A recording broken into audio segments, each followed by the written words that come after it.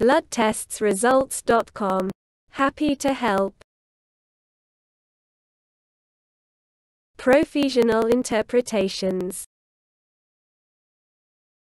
Trustworthy information.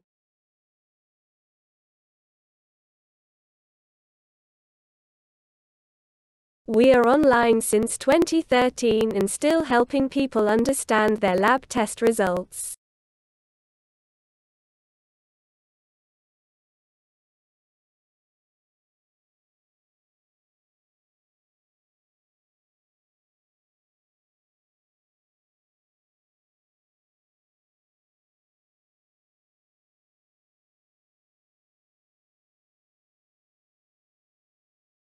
My PSA result after RP was 0.011, and after 10 weeks later PSA is 0.026. What does it mean? And is there a chance for prostate cancer to come back? Or spread to my whole body? Am I dying? RP is a medical abbreviation for radical prostatectomy, a surgical operation to remove the entire prostate gland and surrounding lymph nodes, while prostatectomy is used alone or with radiation, chemotherapy to treat localized prostate cancer. Your first result is very low after surgery of prostate removing operation. Your second PSA reading is increased but still below 0.2 nanograms per milliliter, the upper normal limit of post-prostatectomy PSA range.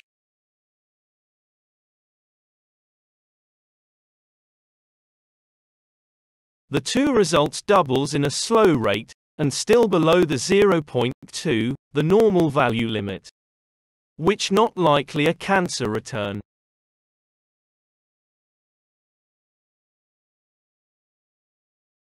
I can recommend that 1. It was better if you wait for testing PSA a month or two after the surgical operation to let the PSA levels stabilize in your blood if some PSA left behind prostate removal, because if you tested PSA immediately post-surgery it may read a value and after a while read a value that falsely looks increased.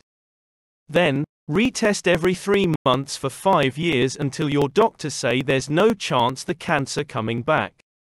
2. If 2 PSA tests show increasing levels, the cancer will suspected to be coming back or spread outside prostate gland, thus the radiation therapy must begin.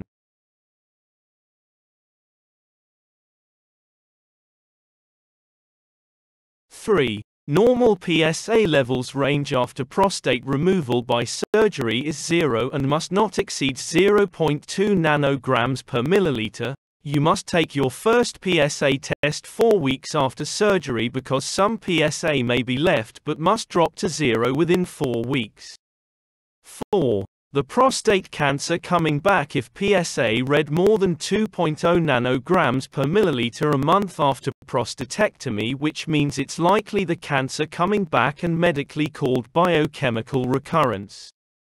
5. Cancer return become more likely if the PSA levels doubles rapidly. 6. Hormone therapy and chemotherapy, radiation are options after PSA fast elevations to stop any growth or spreading of cancer. Professional explanations for ordinary people. You too can send your results. Blood test results explained. Would you mind to like and subscribe to keep it free for others?